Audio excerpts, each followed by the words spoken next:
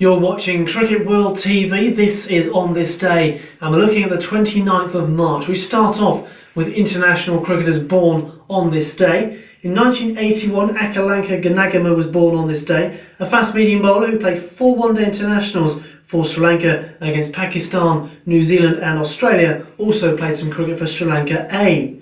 On to centuries scored on this day. In 2009, Gautam Gambhir made 137 against New Zealand, the second test match as India followed on and saved the game in Napier. In 2008, Rahul Dravid made 111 against South Africa, the game of course that Virender Sehwag made 319. First test in Chennai, that was a draw. In 2004, Sachin Tendulkar made 194 not out against Pakistan in Multan, the first test match.